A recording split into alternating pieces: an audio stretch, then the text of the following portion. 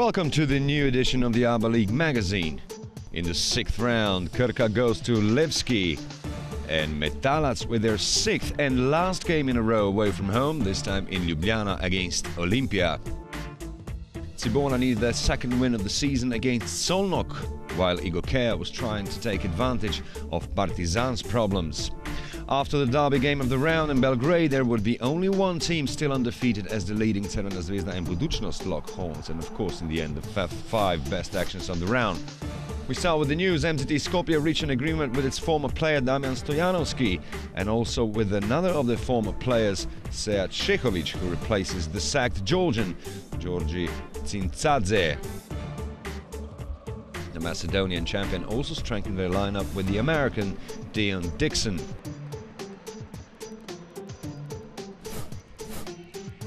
Klemen Prepelic returns to Union Olimpija as his story with the Turkish outfit Banvit ends. He will stay in Ljubljana at least till the end of the season. And Igokea also has a new member of the squad. It's Petar Torlak. The 23-year-old guard returns to Europe from East Carolina College and will play under the guidance of his former youth national team coach Vlada Jovanovic. The two had already worked together at the European Youth Championship in 2009.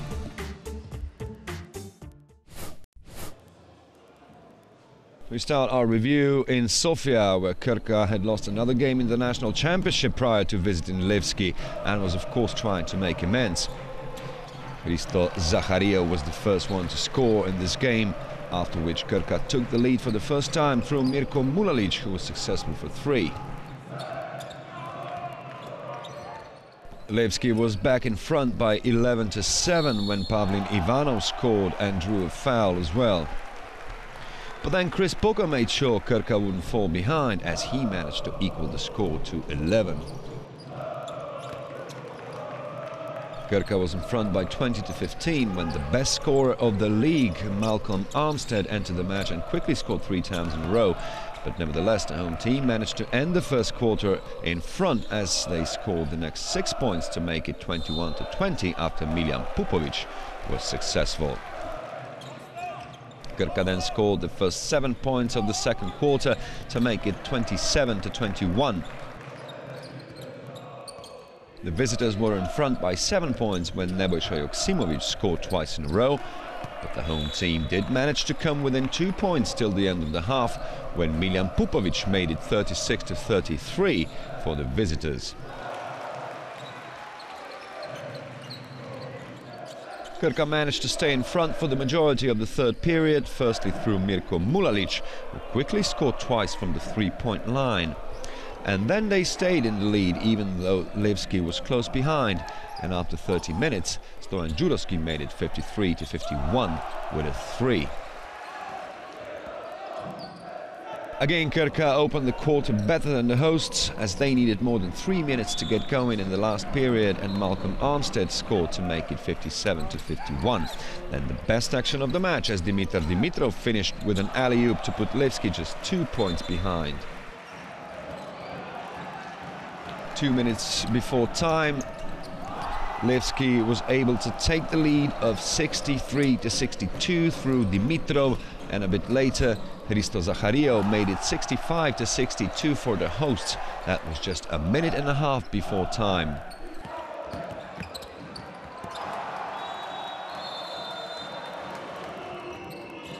But Mirko Mulalic was precise that night as he managed to score for 3 in the next offense, and that was the 4th time in as many attempts to equal the score to 65. 18 seconds to go, Chris Booker scored for Krka and the guests retook the lead, and at the other end Levski couldn't score new points as Pupovic lost the ball. That was just 4 seconds before the end of the match.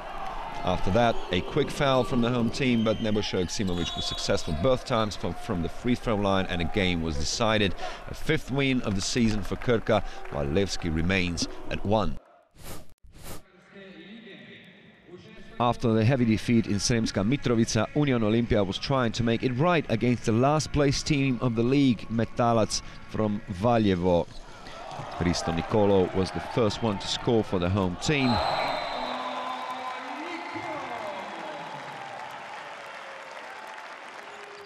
And for the visitors, at the other end, it was Marko Ljubicic. After a more or less equal start, the home players succeeded in scoring 4 consecutive three-pointers, 3 of which contributed by Sasu Salin, and the home team took the lead of 19-12. Immediately after getting his first playing minutes for his new club, Klemen Prepelic scored his first 3 and set the result of the first period, which ended with Olimpia in front by 26-16. It was the same player who was the first one to score in the second period, and soon after that, Gregor Hrovat became the 4th player in Olimpia's ranks to score for 3, and the lead grew to 16 points already. Still, the visitors managed to not lose sight of their hosts, as Petar Rakicevic made it 43-30. It was 46-32 after the first 20 minutes. Metalac opened the third period much better, and after George Majstorovic scored his first 3, he closed the gap to 10. But Mirza Begic was the master under the basket, as he jumped well in offense and dunked to make it 54-43. Then Majstorovic was at it again, scoring the next 4 points to put Metalac less than 10 points behind for the first time since the beginning of the match.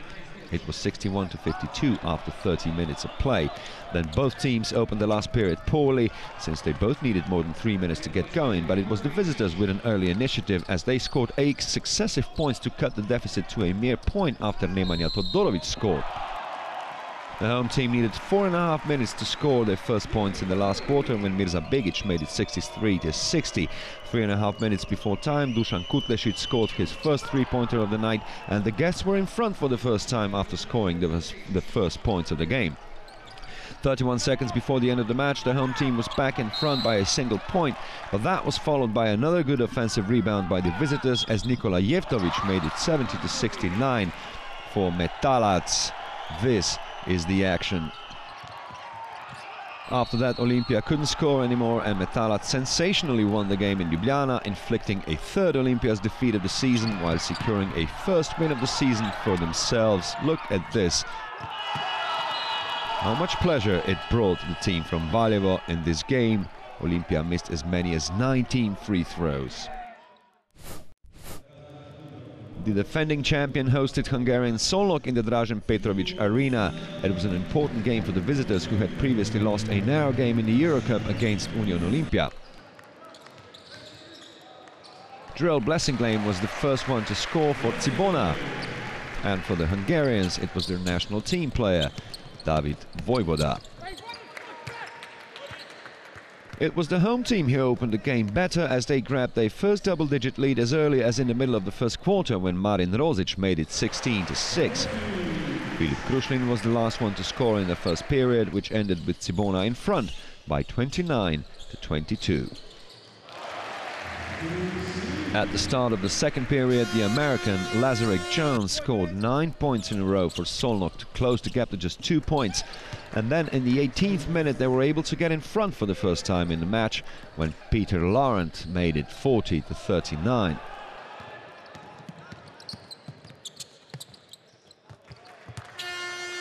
They were also in the lead come the end of the half, which ended with 45-43.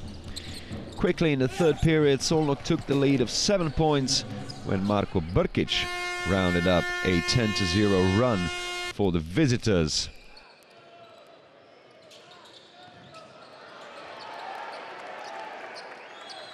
It was a warning sign for Cibona, who responded well through Ivan Siriščević to give the lead back to the home team. And a bit later, when Damir Markota scored for 3, Cibona was back in front by 7 points.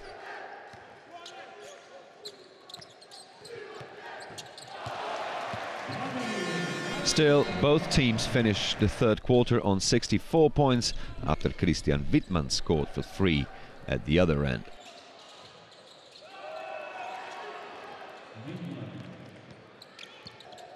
Cibona opened the last period well, with Damir Markota scoring twice in a row to open up a 5-point lead for Cibona.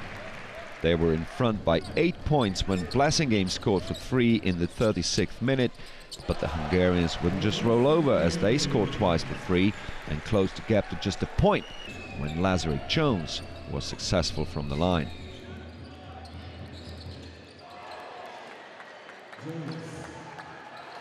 But Jarell Blasingame was the real hero of the match, eventually scoring 26 points and was calm at the free throw line when it mattered most, as he scored all 4. The last act of the game was David Vojvoda losing the ball and Ivan Siriščević scoring at the other end to set the final result of 96-92 for Cibona, who manages to win for only the second time this season.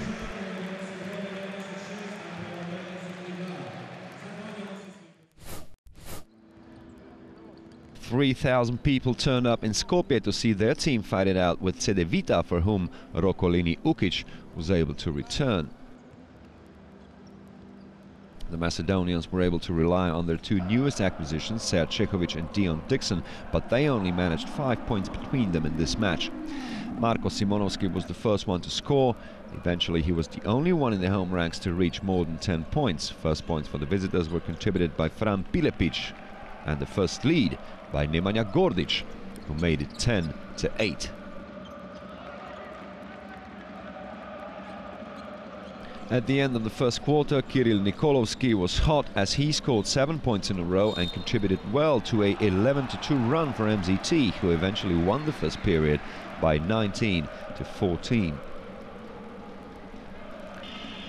Then Cedevita opened the second quarter really well, scoring the first 11 points to take the lead of 25-19, with Luka Babic rounding up that run. It took almost 4 minutes for the home team to score, when finally Ivan Marinkovic breaking the deadlock. It was a start of better things for MZT, who eventually retook the lead after a 9-2 partial.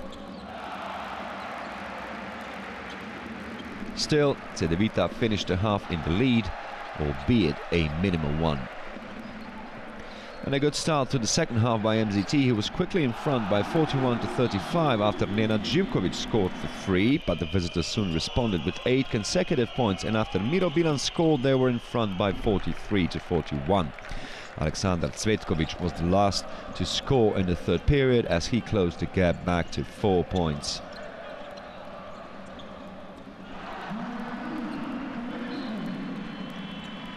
Cedevita was quick to equal their highest lead in the game of 8 points when Marko Arapovic was successful.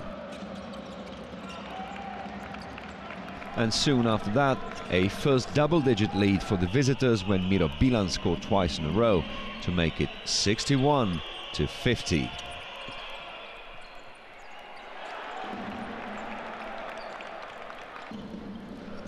When Ante Delaš scored in the 36th minute, the lead had grown to 14 points. MZT was behind by 10 when Owen Klassen scored, but that wasn't enough for the home team to win in front of their fans, as Cedevita routinely finished up the game, eventually winning by 76-61. So a first defeat for MZT's new coach Verbica Stefano, as his players only managed to score 3 times for 3 from as many as 18 attempts. A true basketball holiday in Laktaši, as 3,000 people turned up as Partizan visited Igokea, who was still without their head coach Vlada Jovanovic, but reinforced with Petar Torlak. Andrija Milutinovic was the first one to score for Partizan, and for the home team it was the captain, Branko Jorovic, for 3.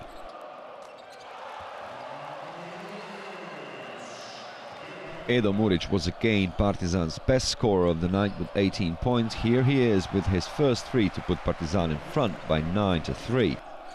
17 apiece after the first 10 minutes, after Mladen Jeremic scored last in the first period. Then Petar Torlak scored his first points for his new club to give Igokea the lead of 22-19. In this period, Partizan was only able to score twice from open play, one of which was for 3, contributed by Mihailo Andrić.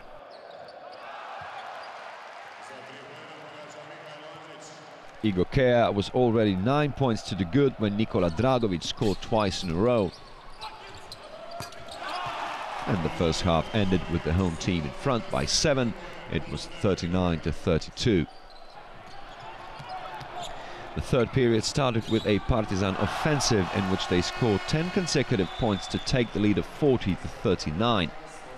A bit later it was Igokea with a run of their own, as they managed to score 9 points in a row to make it 50-44.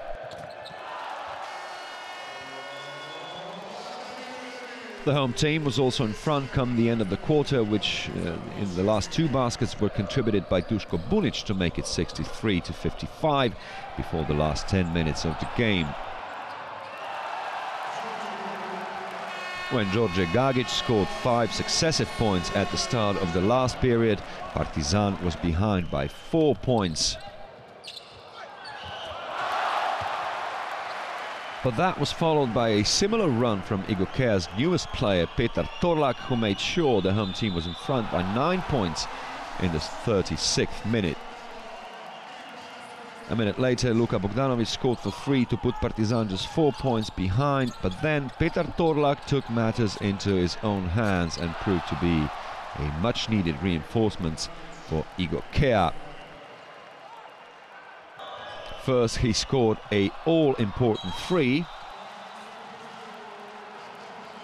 and in the last minute then he made 4 out of 6 free throws and made sure the win stayed at home. It ended with 83-77 for Igokea.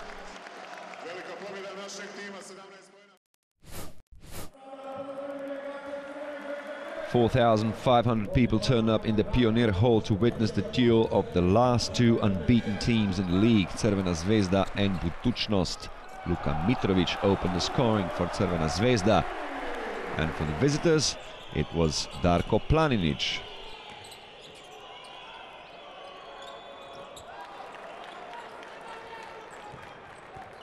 Crvena Zvezda was in front by 12-11 when Jaka Blažić entered the game and quickly scored 2 successive three-pointers, but then Budućnost responded really well, scoring 3 times in a row as Vladimir Dašić made it 17-12 for the visitors. They were still in front at the end of the first period, which ended with 17-14. Budućnost held a slight lead throughout the second period, in which J.R. Reynolds scored 3 times for 3, one of which under a foul, as he secured a first double-digit lead for the guests when it was 38-26. Then Zvezda scored the next 6 points to reduce the deficit a bit. Marcus Williams scored at the buzzer to set the result of the first half, which ended with Budućnost in front by 40-34. Reynolds was having a good game, eventually finishing it on 18 points. He made sure Budućnost was again in front by 11. But Blažić was also having a good evening, also finishing on 18 points, and it was him who secured that Crvena Zvezda was again in front, albeit by a minimal margin. But that was then followed by another good run from the visitors, rounded up by Suat Šehović with a 3. It was Marcus Williams again who closed the quarter with new points. This time he made it 59-54, still for Budućnost. But then, in the last quarter, a total offensive by the home team, as the visitors' game was plagued with turnovers, while Crvena Zvezda was scoring easy baskets at the other end. When Nikola Kalinic scored, he rounded up a 17-0 partial for the home team, as Budućnost needed almost 5 minutes to score for the first time in the last period. Darko Planinic then finally broke the deadlock, but that wasn't enough to stop Crvena Zvezda from charging. When Nemanja Dangubić scored 2 of his 11 points altogether, they were already 15 points to the good, and the door had finally closed for Budućnost to spring a surprise. It ended with 83-69, as Crvena Zvezda won the last period by as much as 29-10, as they now remain the only unbeaten team of the league.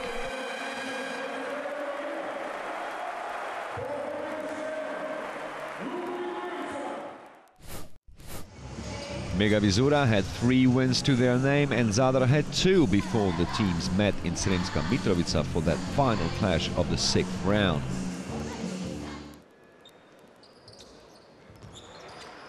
James Florence was the first one to score in this match, and for the home team it was Aleksandar Marelja who was eventually to be the best scorer of the match.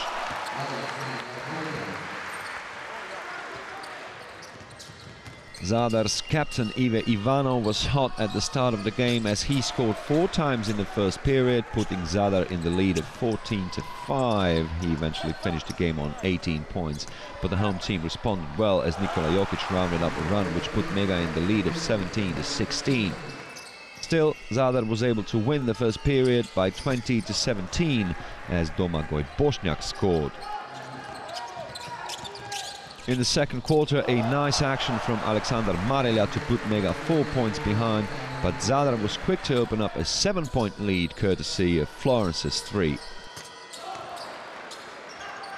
Again, Mega managed to respond in time, this time through Ognjen Jaramas as he made it 37-36. It was the same player who set the result after the first 20 minutes. It was 47-42 for Mega Vizura. Mega was in front by 10 points for the first time in the game when Rade Zagorac scored from a counter-attack. A bit later, Marko Kešel put the hosts 14 points to the good after an 8-0 partial. The home team was soon 15 points in front as Nikola Jokic scored. He was again brilliant as he finished the game on 17 points, 12 rebounds and 8 assists. Then Filip Kraljevic managed to close the gap to 13. At the end of the third quarter, Mega was in front by 72-60. When Marko Kešel scored his second three-pointer, his team was already 18 points to the good, after which James Florence managed to close the gap back to 12. Then the visitors even managed to cut the deficit to mere 5 points when Domagoj Bošnjak scored twice in a row for 3. 3.5 minutes before time, James Florence scored to put Zadar just 3 points behind. That was after a 17-2 partial for the visitors. And that run got interrupted by the game's best scorer, Aleksandar Marelja, who finished the game on 20 points. He managed to score twice in a row to put Mega 7 points in front. 57 seconds before the end, it was all over for Zadar as Rade Zagorac scored an all-important 3 to make it 89-79. It ended with 91-84 for the home team, which is their 4th win of the season, while the Dalmatians remain at 2. So, a narrow but important win for Krka over Levski, while the main news of the round must be Metalac's first win of the season at Olympia's expense. No problems for Cedevita in Skopje, while Cibona manages to win for the second time this season. Partizan is still in crisis as they fall victim to Igokea. No such worries for their city rivals, Crvena Zvezda, who now stand alone at the top of the league. The only remaining unbeaten team of the championship, a win less. For the second place, Budućnost in Krka, Cedevita is now 4th as Union Olimpija tumbles down the order with that surprise defeat against Metalac, after which there are no more teams without a win. We still find Partizan and Cibona at the foot of the table.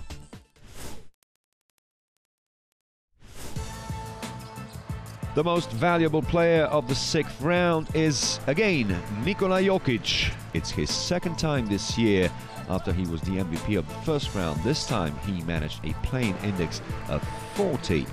He scored 17 points and had 12 rebounds and 8 assists and also 2 steals in the 35 minutes he played in the game against Zadar, which secured a 4th win for Mega this season.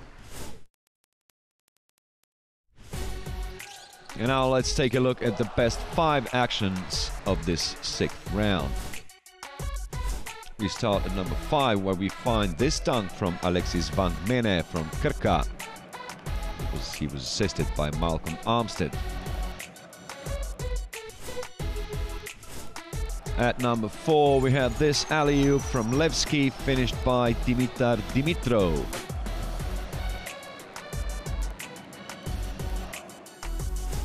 And we have another Bulgarian, this time at number 3. It is Hristo Nikolov from Union Olimpija. He first stole the ball and then dunked heavily at the counter-attack.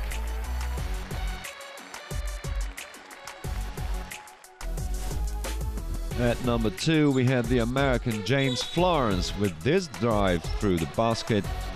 And it was very genuine from the second best scorer in the league. And at number 1, it is Nikola Kalinic, a very nice action from the whole team, finished by an alley-oop by Nikola Kalinic, assisted by Jaka Blažić. Now let's take a look at the pairings. The 7th round starts on Saturday at 7 p.m. with a game in Zadar, where the home team will try to beat a wounded Olimpia. The round closes on Monday, when Solnok will play the top team of the league at home in Hungary. And that's all from us today. Join us again next time, but until then, it's bye-bye from us.